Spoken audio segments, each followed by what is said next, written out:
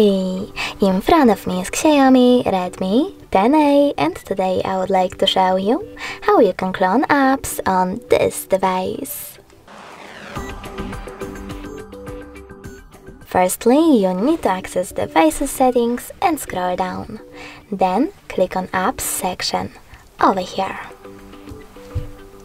Now you need to select Dual Apps and tap on the switcher next to an app that you wish to clone, in my case AliExpress.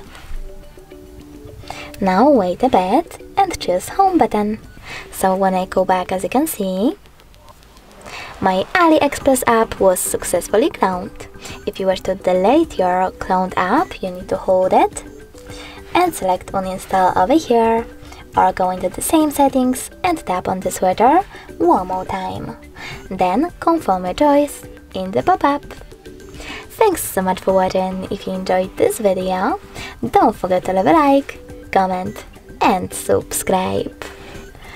Bye!